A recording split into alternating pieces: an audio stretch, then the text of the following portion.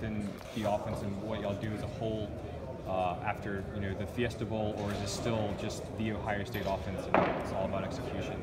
Well, the fun thing is kind of give you guys a little insight. Yeah, there's been a little bit of a change. I think the tempo at which we play is a lot faster, which puts the defense in a very challenging position because they don't, you can't rotate guys in as fast. You can't, make adjustments and different alignments depending on our formations. So I think that's probably the biggest emphasis you're going to be able to see. Being able to stretch the field both width and vertically. Excuse me. I think that's also something that again is going to be very challenging for defenses. And again, as the faster you go, they're not able to react as fast, and they're therefore kind of giving us the advantage and capitalizing on their kind of mistakes. Your head coach was asked if JT made the first down against Michigan, and he kind of smiled and said, "We start practice on Thursday." How many times have you watched that play? Too many times. We start practice on Thursday. That's the answer to that one. Why do you watch it? You guys won the game. It's a highlight. It's a controversial play, and it's something that was a defining moment in our season. Again, the play could have went either way, but that's what they consider to be a defining moment. The defining moment could have been either way, and the work that is anticipated behind it, the work that's put in on both sides of the ball, whether you play on the team up north or you play on our side of the thing, whatever type of work you put into that, that was a defining moment in the game. So that's, in respect to it, that's why it's observed so many times. It's nice that it's not a controversial play on ESPN every single day anymore, because that's really nice because let's move on. All right, college football is what it is, and the season's over. So again, a controversial play. Again, a lot of work put in on both sides, respect for both sides of the ball, and go Bucks. As you look back on that game, what was in your mind? What was the difference?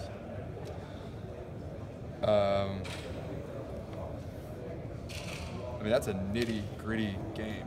Period. I guess. The game could have went either way. We're down 21-7, whatever the score was at halftime. We came back. It's a situation where again we began to execute better. I think on our behalf, and I can only speak on our behalf only. We began to execute better. Coaches put us in a position to win. Coaches put us in a position to execute at a high level. That's all we did. And, I'm really, really excited to start the 2017 season. That's for sure. What type of impact do you expect Kevin Wilson will have, Billy? Kind of repeat another question. It was kind of just that impact on the offensive tempo, being able to continue to push the ball vertically, use the field for every inch and yard that it will give us. Our formations, being able to just challenge DBs and put people in positions that we have to capitalize on. So I think that, and pairing it with Coach Day and JT, kind of figuring things out the way that the offense should be run and kind of giving us that explosiveness. And he's an O-line guy at heart. Yes. I'm sure that's good for an offensive lineman. Yeah, it's nice to have that in our background. Again, it's always playing offensive line. It's always nice to have a second set of eyes. Again, there's something he'll piggyback something off of Coach Stud. Being Coach Stud is the head. He's the operator of the offensive line, so we kind of, again, it's nice to have that background. But again, Coach Stud's doing a fantastic job with us over the summer. Billy, what happened in general against Clemson? It's one thing to lose, it's another to shut out. About that game. What's that? I said I'm tired of talking about it. No I'm sure. offense. I'm sure. I guess the fun part again is you start a new season. It's a stinging feeling. The multiple times that it's been brought up today, it's terrible to think about it. But again, it comes back to the lessons being learned. Again, you go from a very young team to a team that's, the first-year starters and now second-year starters, guys who've got a lot of more experience, and being able to kind of really emphasize taking that accountability and kind of continue to push your training. And that's something that I, as an offensive lineman and leader of the offensive line, with Marco, kind of really taking that step and saying, hey, the little things that we used to let go can't be let go. It's the most attention to detail. And that's probably the biggest takeaway from those kind of games for my particular aspect. Did you have a feeling after that game was over that things were going to change in some kind of way? Oh, absolutely. Yeah. Again, Ohio State doesn't lose 31-0 like that and not have nothing happen. To the degree of what changes those were, I was unaware of. We kind of had some time off after the break, or after that game, so again, I kind of walked into the facility and learned a bunch of things, the changes that have been made and kind of the philosophy in which we were going with. And again, you got to put full faith into Coach Meyer and just, hey, trust in the process. Coach Meyer mentioned tempo as well from the new staff. What do defenses not know at this point in college football about tempo? They can get their packages on the field now. They're allowed to. What's special about Ohio State's tempo? I really think because at the beginning of the game, you kind of let the refs and the officials know that, hey, we're going to be running tempo and to not slow the game down. Okay. I think that's what kind of makes it difficult to get those packages on and those alignments. And instead of it being 3rd and 2 and you're trying to run the ball to get a quick dive play, you can't get your big boys in to stop that. And I think that's what kind of makes it special. And it helps Ohio State's offense, so we're all accepting of it. Do you think JT is better suited to tempo? Do you expect him to have a season more like 2014 this year in terms of his accuracy and things like that, with defenses more on their heels, or does it not matter either way? I think having a defense on their heels actually puts a little bit of advantage for JT. JT's a great decision maker, as you guys have seen. There's things that kid is able to see and able to read that most quarterbacks can't, and it's a good thing that I'm giving him the ball, because he can do some special things. That tempo aspect of it, again, a DB has to make a decision. A secondary guy has to make a decision: do I cover the flat, or do I cover the guy who's running by me at full speed? And so with JT being able to see those kinds of things, the concepts and the philosophies of which our plays are going at, he'll be able to see those things, read it easier, and let's play some ball.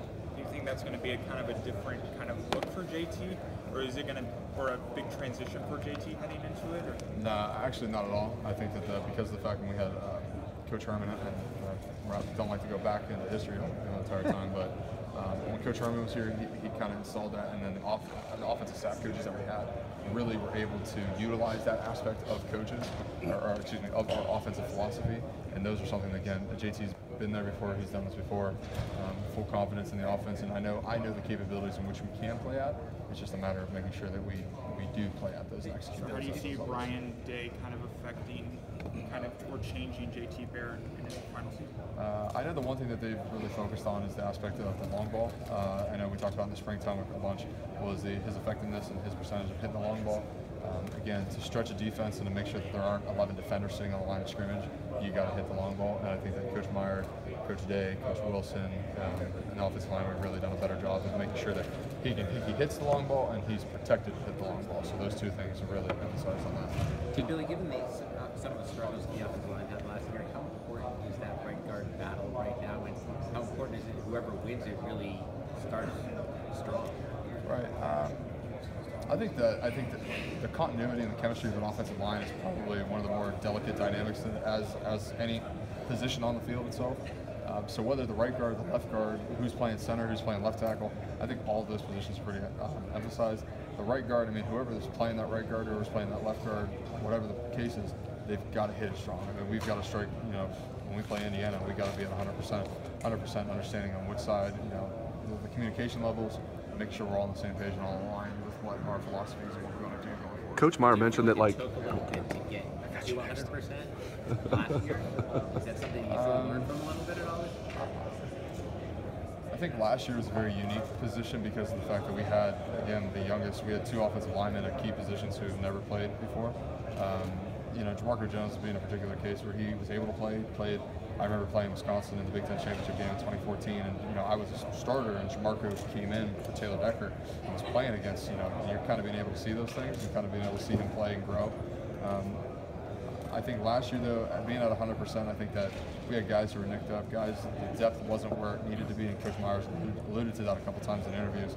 You just got to continue to work that depth, continue to build, those backup positions, because, if I go down, who's next? If Jamarco goes down, who's next? If Isaiah, Mike, whoever the right guard is, who's next? And that's something I think that this year, especially during camp, is to continue to push that development aspect of it and to really show, all the work that we put in this offseason, taking all the scrutiny from everything else. Speaking of he's been.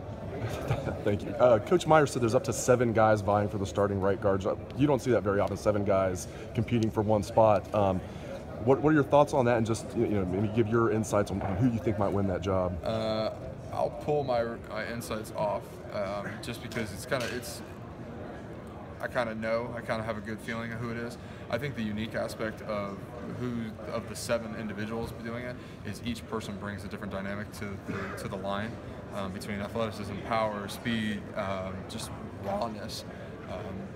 Whoever it is, whoever it ends up being, I think that, no matter what, the continuity and the cohesiveness of the line is going to be great. I think, all 7 of those individuals are athletic, they're strong, they're big, they're exactly what an offensive lineman in the Big Ten has now transformed to be, and I think we're going to be okay.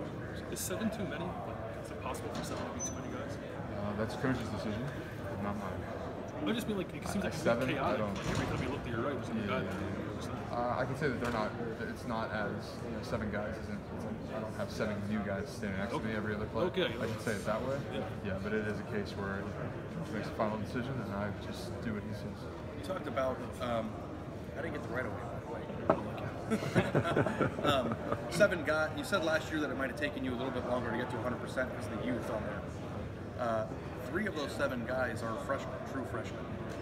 2 of which haven't even enrolled yet, or haven't been in practice yet. But the one that I was curious about the most is Josh Myers. Came in as a pretty major prospect. He's a tackle prospect, very athletic and fast. What have you seen from him in his first spring? Is there a difference in him as a freshman as maybe some or typical freshman, or is he just a typical freshman, or just a little insight on like what he's kind of been like? I think probably, and I'm starting to see this more as I get older and I start to see guys roll in. That mid-year process, especially as if you would like to compete as a contention for a spot in a line that is available for spots, then I think that mid-year process really helped him. First off, his nickname is Tommy. He's just a country boy. He's country loving. We just call him Tommy. And we yell at him across the weight room, "Hey, Tommy boy!" Just having a good time. But I think that continuity and that chemistry aspect of it really helps guys. Especially you walk in, he's 19 years old. He has no idea what's going on. He has never played at Penn State in a whiteout. He's never played at the team up north. He's never even played, the team up north at home. So I think that kind of aspect of it will gives him an advantage compared to guys like Wyatt Davis or Thayer Mumford, who came in the same class, but still only that couple months of a difference can possibly help or break a guy. Josh has went through an off season, and he's continued to develop. There's things to continue. Same thing with Thayer Mumford, Wyatt Davis as well. Things to continue, but I think that because he had those 4 extra months he went through a spring, that name is mentioned in there. And I think if he has, again, if he continues to develop, if he goes and puts it all out there 100% at camp time, I think that again it'll raise an eyebrow to Coach Meyer. And again, if Coach Meyer gives him the nod, then we're gonna go play some ball.